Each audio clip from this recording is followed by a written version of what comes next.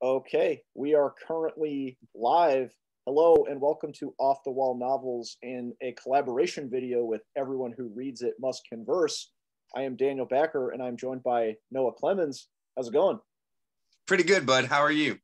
Doing great.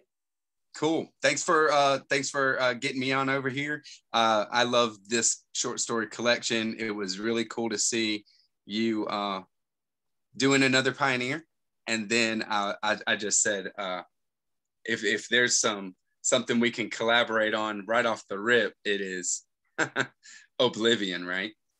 That's exactly right. Because I enjoyed your video as well on good old Neon, so it seemed only natural that we team up for the titular story in the collection. So if you want to kind of introduce what we're going to do here today, I'll give you the floor. Cool. Well, Oblivion is this. Like you said, it's the name of the collection. There's a reason for that. There is a lot of power in this story. It is something that on the first read is just a mind blow. And you're wondering what David Foster Wallace is doing, and what he does is always unexpected and always just a masterful thing, right? I would say that this is probably the scariest story in the whole collection. Just this fear, dread, insanity, madness, that kind of feeling is pervasive. We watch a character go through it, but there's something to be said about this story as far as it being triggering. There is an underlying subtext of abuse, and we'll get to that.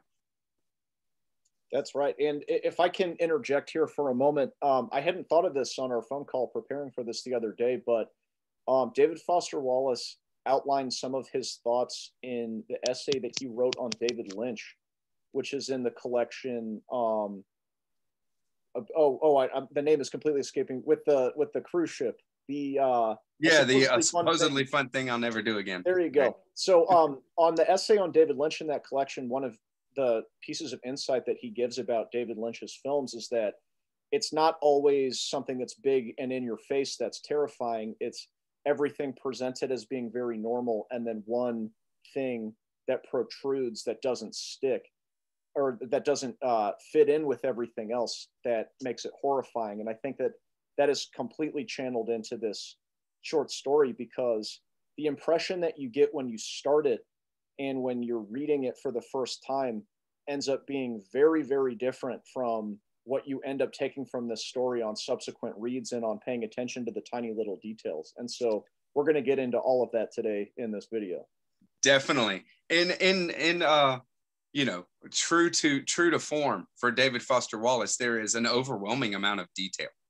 Yes. Overwhelming amount of this hyper realism, where you're just like, why is all this happening? And I will say, okay, so we can just get started on it then. Let's do it. Yeah. Our main character is Randal Napier, and we meet him, and he's at a little clubhouse on a golf course with his stepfather, and they have been ranked out. His wife's stepfather, right?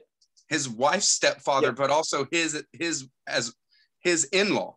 That's his right. That's wife's. Right. It's his in-law, but it's his wife's stepfather too, mm-hmm. as well. And they've been rained out. It's raining. There's a thunderstorm outside or something. So they just went to the clubhouse. They're having a bite or something like this. And that's our opening. And he does a very human, normal thing, and he starts talking about his marital issues. Yep. And I think it's fair to say that, kind of like I'd mentioned, a lot of it sort of proceeds like you would expect in this kind of familiar setup of the son-in-law with the father-in-law, and the father-in-law is very dismissive, and right. Seems to, I think he's described at one point as like, he sees that his father-in-law looks at him like a fly that's like intruded into the room. And the fact right. that he even voices these concerns in front of him just shows that he's incompetent and, right. and terrible, right? Well, and why would if you're going to kind of complain about your spouse, you don't want to do that to her parents. Right. You know what I mean? It's not a good look, but it is a guy's day. They're golfing, you know, so you can kind of, you give it that. This is a story, and it goes on, and there's digressions all through it. There's this kind of thing where, like you said, Sipe, Dr. Sipe is the dad there. He doesn't care what Randal's talking about. He doesn't have anything to say. He's not helpful, and he's not even acknowledging. But as a reader, we get a portrait. We get this picture painted for us of Randal and his wife Hope. Their daughter Audrey is of age to move out, so they're kind of in the empty nest stage of life, or approaching. They can see it approaching, and there is something that may be benign, something that is a small problem, but it has become horribly, what is it, like, just has so much energy, has so much behind it, that their relationship is like falling apart from it. And what it is that he snores. He's accused of snoring. That's right. Hope is waking up night after night, and has been doing this for 7 months, it says at the beginning of this story when he's saying this, and wakes him up out of sleep and accuses him of snoring, and she can't sleep, and it's just every night over and over. And he is convinced that, at least most of the time, he's done this where he's not even asleep. He's awake, and she wakes up out of a dead sleep, hits him, and is like, "Stop snoring! You know, I can't do this. I can't. You have to go sleep in Audrey's room." So he'll go sleep in, you know, the daughter's bed. And also to say, just to point out right at the beginning, that Audrey is not his blood daughter. That's right. Hope is Audrey's mother, and Audrey is a step daughter, right? And to just push that a little bit further, I'd say it's like a pretty dominant theme among the different relationships that are explored in this story, that a lot of them are not either their first spouse. When talking about Dr. Sipe, for example, his new wife is described as the latest Mrs. Sipe, so that there have been like others. And so I think that, like, within the sort of familiar marital problem of somebody snoring and keeping their spouse awake, the way that they introduce some of these deeper themes is that, like, a lot of the characters have already tenuous connections before these things start, and that there is like a little bit of maybe distrust and a feeling of disconnection before the story even starts. Right. Yeah, definitely. And we don't get much anything of Audrey except for from Randal in kind of flashbacks, or him, his memories or something like this. Randal is pretty much the only character that we really have a grasp on, and even that is tenuous. So he's basically denying the fact that he snores. It is this kind of thing where he is consumed by this as well, because there's fights, there's arguments, and he's at least willing in some ways to concede that, at least he says this, he's willing to concede that he might be snoring. He might be, it might be what Hope is saying that it is, but he doesn't think so. And she is very staunch on her claim, and will not concede anything. So he starts going to a counselor, couples counselor, but alone, which is another source of just makes his life, it's like a descent into madness. He's just getting consumed by this. But when that came through, I wanted to show. Please. Okay. Yeah. He goes to the couples counselor, and that's when he has the problem with her just asking questions. Well, how can you really know when you're asleep or when you're awake? That kind of thing. And he's like, well, I mean, I know when I'm asleep or when I'm awake, right? I'm keeping an eye on this. This has been going on for months, so I'm telling you that I know when I'm asleep and I'm awake. And she's like, yeah, well, but you can't really know if you're asleep or you're awake because you just fall out of consciousness, and it's just a constant. The claims cannot be verified or denied definitively. There is no answer for this kind of thing. So he goes to an ear, nose, and throat specialist and has a check up, look at the soft palate, everything, make sure there's nothing out of order. Would he be snoring or not? That kind of thing. He does it without Hope's knowledge. He's consumed, and it's very effectively done. When I was reading this thing, I'm just like, in it, like, because this guy's going nuts. But this part right here, he says, I later, and when I put this is single inverted commas. We'll see if this makes sense to you.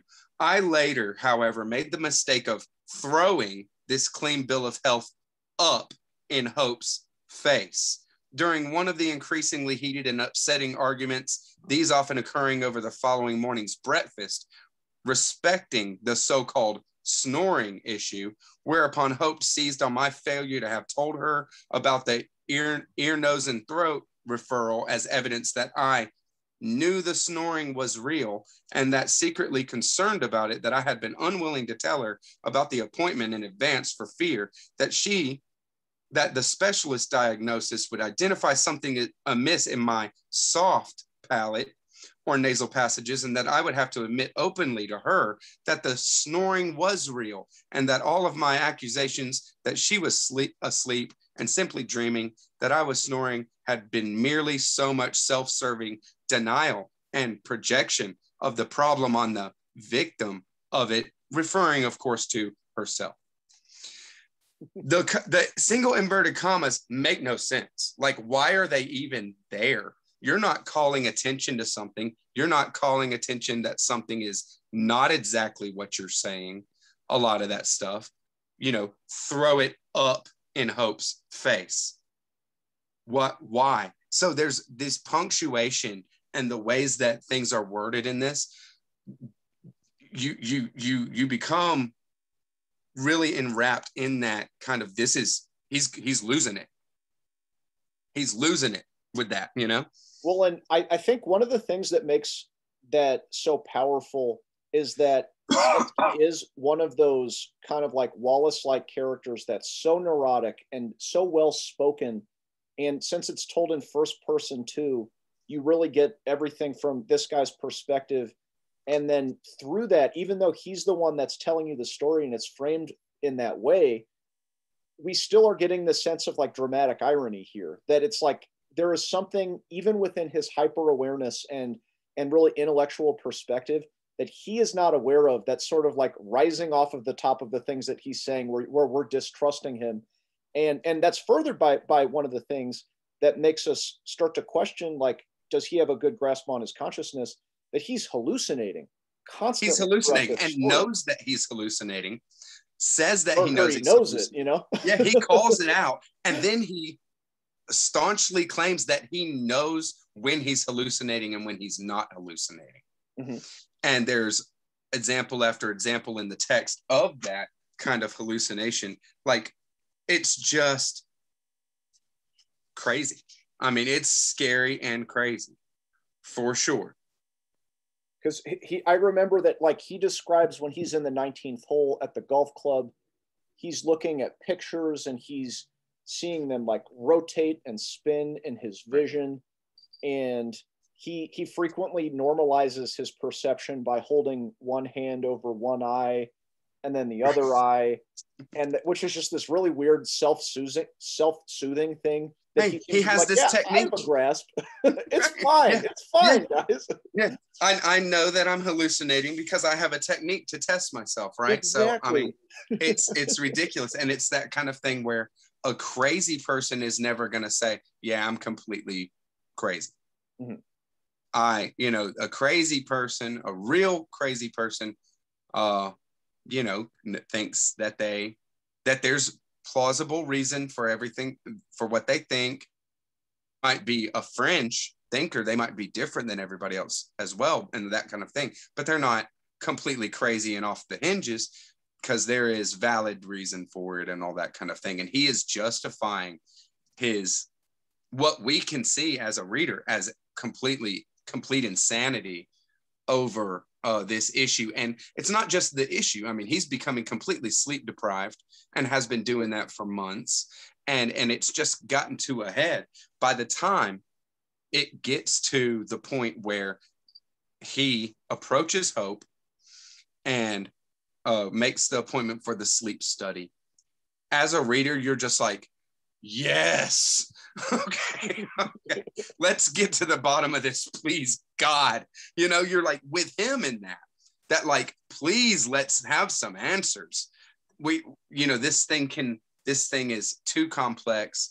Everybody has their own kind of subjective ideas, Randal, Hope, whoever, and there's just no way to confirm or deny it unless you have a third party full-on sleep study. So they do that sleep study that is every Wednesday for like 6 weeks or 7 weeks, right? That's right. And they have to like recreate the conditions of their nighttime routines, and they hook them up to the like EEG nodes on their heads or something like that, and they're reading their things before they settle down and everything. And they're being recorded all night, all that kind of stuff. It's very, and it's of course another, just like this whole story and all of David Foster Wallace, done very well and to an exhaustive extent of describing the situation that they're in. And they're in a laboratory, they're in a sleep laboratory, and it's not fun. Yet he has this kind of self-righteousness the whole time, because he is doing this and he wants the truth no matter what it might be, and then drives back and goes to a full day of work the next day, and it's just driving home that this guy, even though he has all these coping mechanisms, he's at the end of his rope. And you feel like something is about to happen, and you don't know what is about to happen. That's for sure.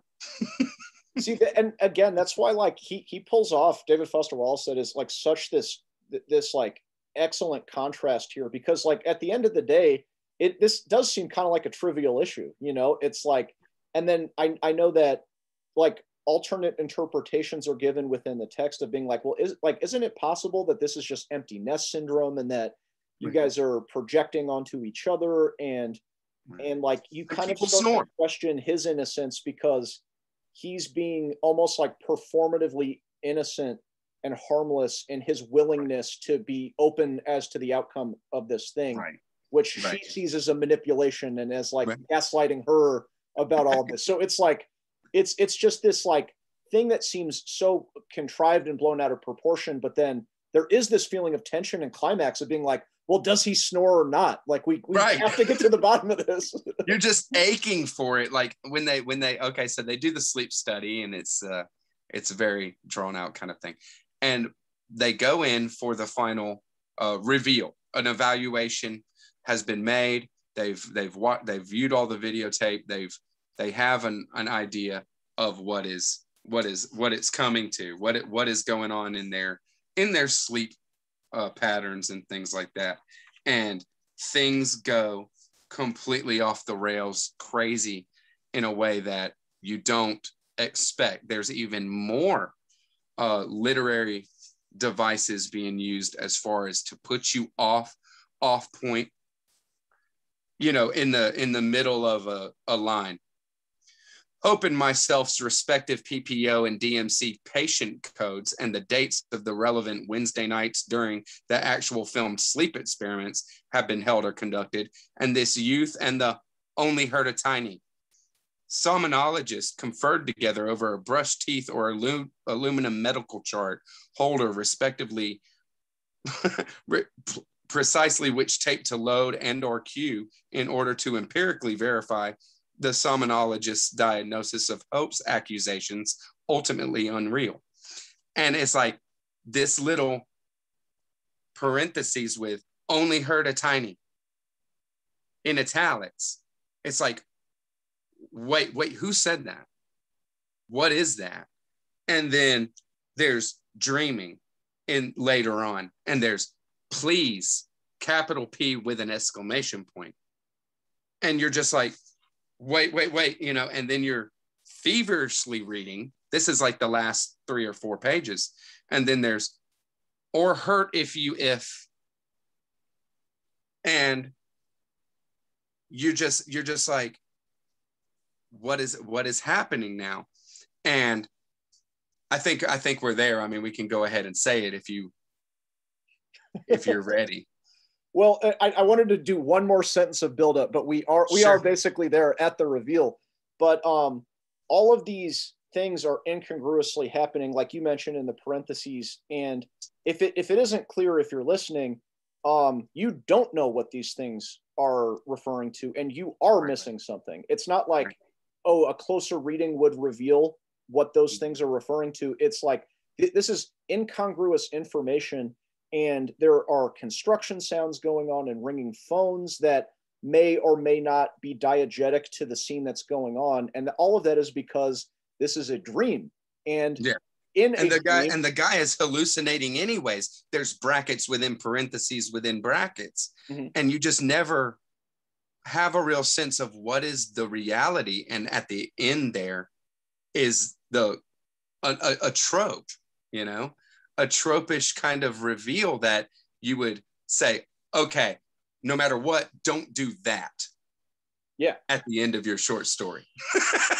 Yeah. See, that's the thing, is that it sounds unsatisfying if you haven't actually read the story, because this is almost like the first thing they teach you in like a creative writing class, like, don't have them wake up at the end and it's all a dream, because like, there's something about a story anyway that's a contrivance of information that is supposed to take you into like a different world. And so to reveal it at the end as a dream is to kind of be redundant of like, yeah, a story already does that. So like it makes it also seem less important. Like, well, why did we read all of that then if it's revealed to be a dream? But it's successfully done here for so many different reasons, and seems to be like an intentional subversion of that rule. It is masterfully done. And it's right in the middle of a sentence.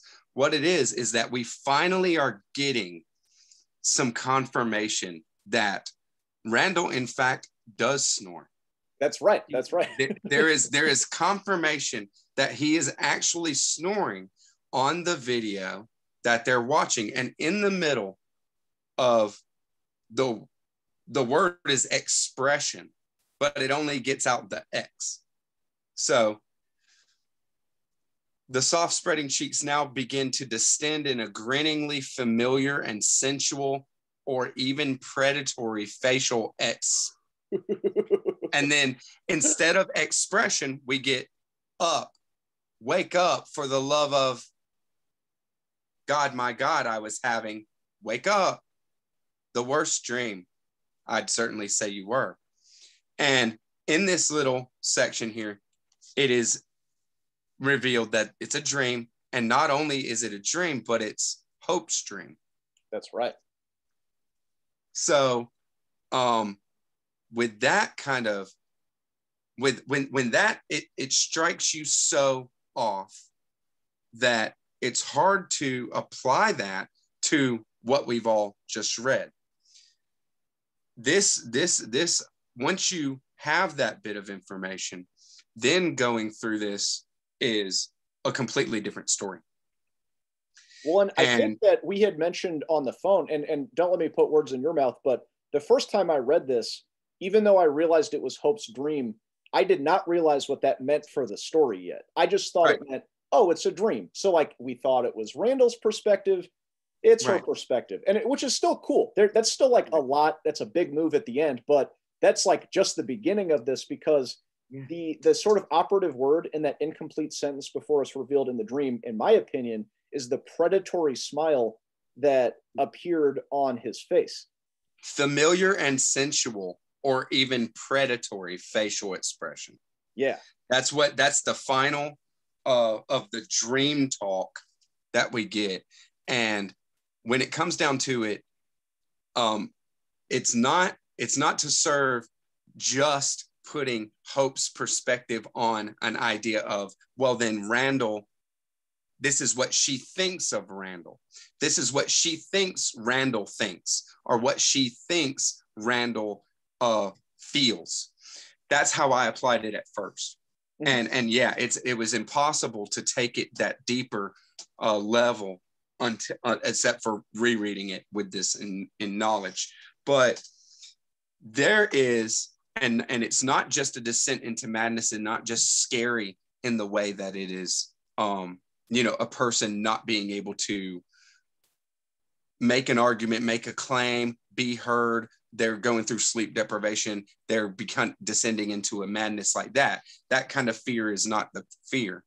There is a deep sense of fear in this that is a sexual predator kind of fear. And that is not apparent on the first reading. There is times when certain things are said, but they are said then dismissed, or it is said in the way that those final words are, that it is an adjective to describe a smile that may be predatory or something. But to use that word, David Foster Wallace doesn't use a word without meaning exactly what that word means. Right. Well, and then giving it to you in that way, that it is like, it's predatory in that it's a smile, so there's some sort of pleasure being derived here. And up until that point, his sort of odd sexual interests in younger women are treated as kind of like a trifle, that it's like, it's a little creepy, but he's like, oh, kind of a guys will be guys sort of thing. You mean Randall? Yeah. That like, well, see, that it's treated, I took it as like an accusation that didn't have any founding. That like Hope is putting this accusation out there, like, I seen the way you look at her sometimes, or something like Audrey, his not blood daughter, and him being like, this is ridiculous, I don't, and dismissing it, mm-hmm. and rightfully so, if there's nothing there, and that was how it was kind of handled. But there is that fear of thoughts that Randall has kind of about Audrey, and in the dream. Now we got to keep in mind always that this is Hope's dream.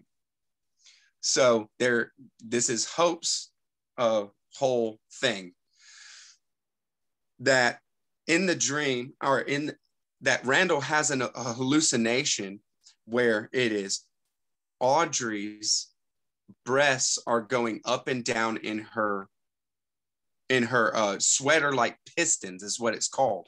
And this is a hallucination, that he kind of is hallucinating that, and he knows he's hallucinating that. That's why it was called out like that. But then he has a hallucination of Audrey being supine on a canoe, and him straining piston-like above, which is, when you read it again in that way, it is completely horrifying. Yeah. And there's this fear and anger and rage. Randall is going through anger and rage. He talks of it from his point of view when he's having these arguments with Hope, that he can't convince her that he is willing to concede that he might be snoring or something like this, and that he went to the ear, nose, and throat doctor to do something about it. And she just dismisses it, and is saying, well, you know that this is the thing. That's why you didn't tell me, whatever, that there's a rage that comes up in him. There's anger, and there's a lot of rage and anger in this as well. And this is dream stuff. The fear, the rage, the anger, these kind of things, those are the reality, but they don't apply to a snoring problem between a married couple. See, exactly. Like it ends up becoming symbolic or like metaphorical, and it's a fitting image too, because snoring is something that is like done spontaneously and involuntarily, such as like a latent predatory desire or something like that. And so what made me think that it was treated more like a trifle at first is because it said, from Randal's perspective in the framing of the dream, that Hope would at least have respect for him if he had the willingness to just ogle, as opposed to compose himself and like act like a robot around Audrey and her friends, because he knew it was inappropriate in some way. And so like this is basically her projection of him repressing this predatory desire within himself. And so I think a way to look at it is that when she's apparently in the dream, waking up in the middle of the night to accuse him of this thing that he vehemently denies, she's kind of accusing him of having this latent desire to be predatory with this daughter, who we also haven't mentioned so far, may or may not even exist. Right. Because in the dream, or when she wakes up from the dream and we're to believe this is base reality again, Randal or whomever she is talking to in bed asks like, who is Audrey? Or does she ask who's Audrey? Well, he goes, wait, am I even, no, Hope goes, wait, am I even married? And the person that's talking to Hope, we don't know who that person is. Right. It might not, there might not be a Randal. This is all Audrey or Hope's dream stuff. So she goes, wait, am I even married? The person responds, please don't start all this again. And she says, and who is this Audrey? That's right. And he goes, just go back to sleep now. And what's that, Daddy? Just lie back down. What's wrong with your mouth? You are my wife. None of this is real. It's all right. End. So, I mean, it might be something where, you know, there are a lot of Randal and the anger and the not being able to prove something, not being able to be open and say it and make an accusation that is going to be heard, or deny something and that it be have any power. His powerlessness is Hope's. Randal is like a projection of Hope, but also Hope is a projection of Hope in a way. And also Audrey is a projection of Hope. And I think that is even the most pointed. It may be the most pointed there, that Audrey in the dreams is Hope. And Randal is Dr. Sipe, her stepfather. And the waking at the end may be a child Hope, not even an adult, but a young Hope that is actually saying, guys, why say, what's that, Daddy? What is that, Daddy? You know, and it's just like, yeah. David Foster Wallace has totally used something very mundane to illustrate something completely horrific in the way of inner mind states and and coping mechanisms in the face of abuse. And it seems like, that like projection is at the core of all of this, because I think you're right on the money, specifically with the Audrey thing, that Audrey is a stand-in for Hope herself, projected within the dream. And we even get these different doubling names throughout the story. So like the name Audrey could have come from this real Audrey in real Hope's life. And then like her sister Vivian has a doubled name with this Jack Vivian that comes in. And so Yeah, her friend Vivian that she confides in. Or no, it's her sister, right? Isn't it? It's her sister, right. Or sister or stepsister. Who knows if it's a full-blooded sister at this point? But then Jack Vivian.